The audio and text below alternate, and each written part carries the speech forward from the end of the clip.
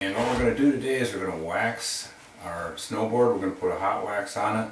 What we'll do is we'll start with the fast wax product with our base prep wax to prime the snowboard, and then we can follow it up with one of our two racing waxes. And what we'll choose today is we'll use our warm fluorinated racing wax. So we'll put a layer of that on. To start with though, what we're going to do is clean our snowboard. And what I see people do, and it's really not the way you want to be doing it, is they use a wax remover to clean their snowboard. And I'm not sure how that got started, but it really isn't the way to do it. What makes a snowboard fast, or skis in general fast, is layers and layers of wax. It absorbs into the pores in the cindered bases, but it also absorbs into the amorphous region of the polyethylene base. When you go take a wax remover and you go over the snowboard, you take all of that out. So rather than use a wax remover, pull wax out of the board, which dries it out, what we're going to do is scrape and brush the snowboard out, do a hot scrape with our base prep, and that puts wax in it and cleans the snowboard by adding wax to it. So we keep adding and adding layers. Once you have this board primed with a layer of base prep, put a layer of our fluorinated racing wax on it, you can just keep adding wax to it, brush it out in between, iron it in. As you see, if you pick up dirt in the board, that's when you want to go back and do a hot scrape again. But if you do this over time, you get many layers of wax into the board, and it gets faster, the wax becomes more durable, the base gets better. The bases actually swell up a little bit when they absorb that wax, so by doing that you're changing that base. So you want to make sure that you use a hot scrape, layers of wax, and you just keep adding to it. So to start with, what we're going to do is get our stainless steel brush out. It's the Fast Wax super fine brush. We spent a couple years developing it, and it sweeps the wax out of the ski. It's got a long bristle on it. It's unique to the market. It's the only brush like this. And what we'll do is go through and brush our snowboard out. And you can see as I brush, we're pulling a little bit of wax out of it. If you don't see that come out when you brush the snowboard up hard, you're really not waxing often enough.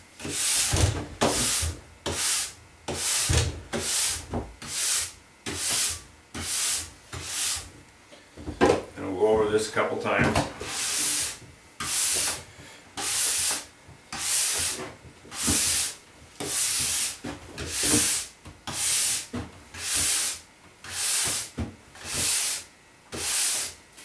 And we'll mostly work about the center region of the board.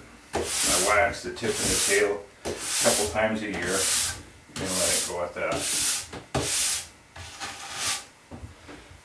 Once we have the surface broken up a little bit, we'll go over it with a horsehair brush to kind of sweep the rest of the old wax dust out of it.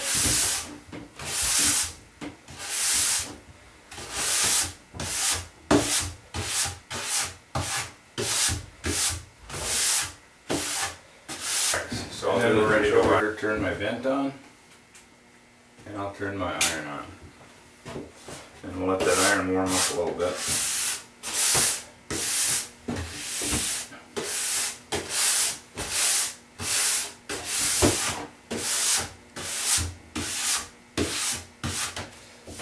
But just to refresh you, the one thing that you want to make sure you do each time you bring the snowboard up on the wax table is to go down the edges and make sure that you don't have any nicks in it that will catch on your waxing iron or catch on your tools, and go over it just lightly with your shop stone just to ensure that there's no nicks there, and get in the habit of doing that every time you put the board on.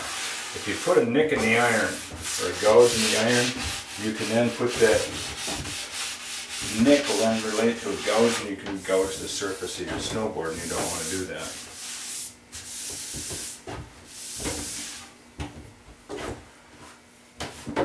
So what we'll do now is grab our block of base prep, and we'll go down and we'll drip some wax down the edges, and we'll get good coverage on the whole board.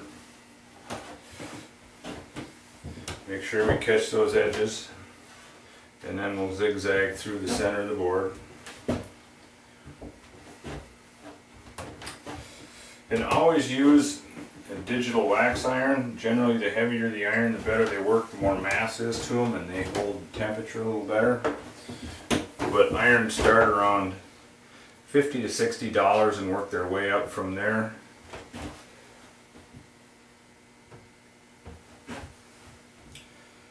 Never buy a cheap iron. You'll have difficulty holding the temperature or getting it set correctly. They don't hold the temp, so you'll be fiddling with that constantly. The other thing is you risk burning a board when you're doing that. And if you burn a snowboard up, they're basically ruined. And it's kind of a poor way to try and save a buck. If you look at how long you own an iron, this is a new iron for me. The last one I had for 10 or 12 years before it burned out. It's pretty cheap usage of an iron. It costs you a couple bucks a year to use it. That's the one way I always look at gauging whether to buy something or how much to buy, how much to spend on it, is how often am I going to use it. And I probably wax skis just about as much as or more than anybody. So they last for years.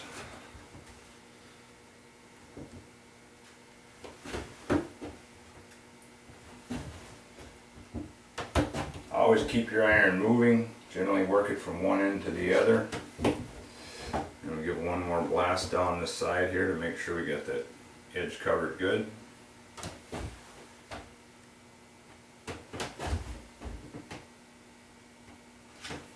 Then we'll go ahead and scrape that wax out while it's still warm. This is the only time we do that when we're waxing, is to scrape the wax when it's warm.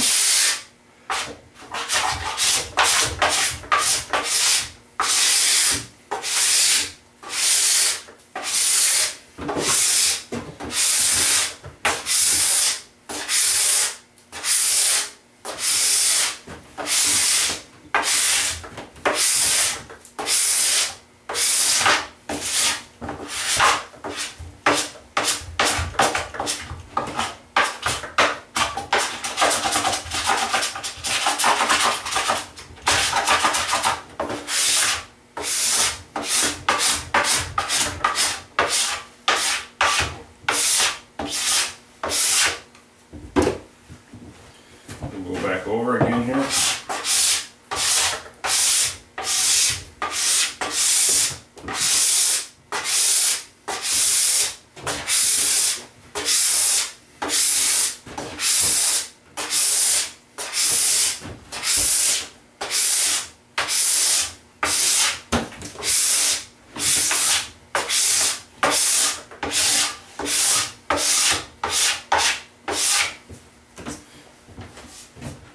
Give it one more round so we make sure we got all that wax off of it.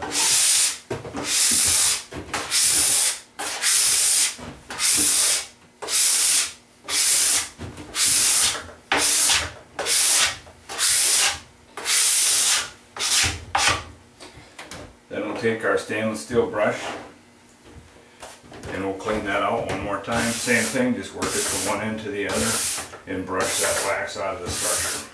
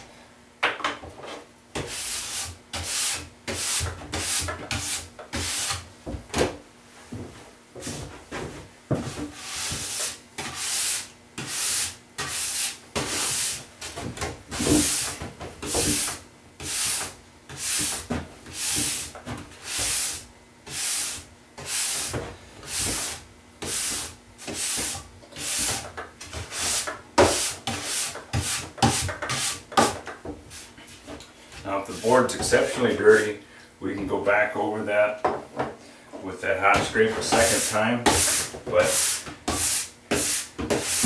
for right now what we'll do is we'll just put our layer of fluorinated racing wax on the board.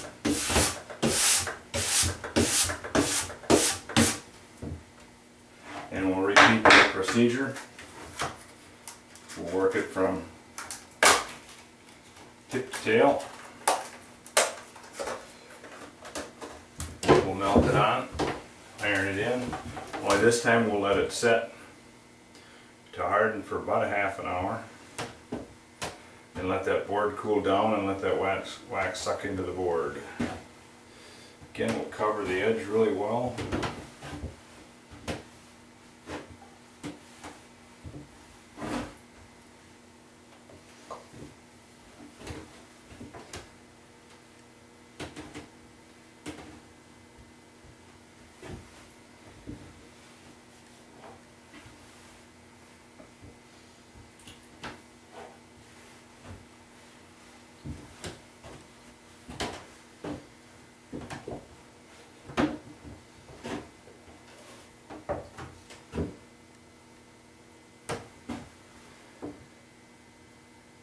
Work that iron nice and slow down the base, make sure that we get all that wax melted in and get nice coverage on the board.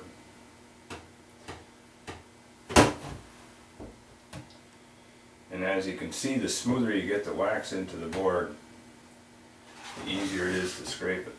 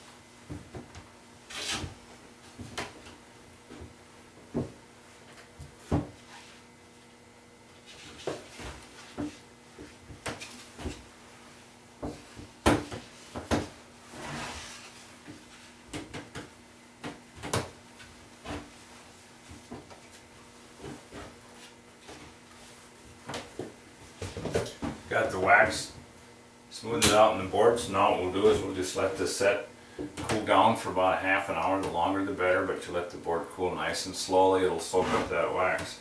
So we'll give the board about a half an hour, take a break here, and then we'll come back and we'll scrape the snowboard out.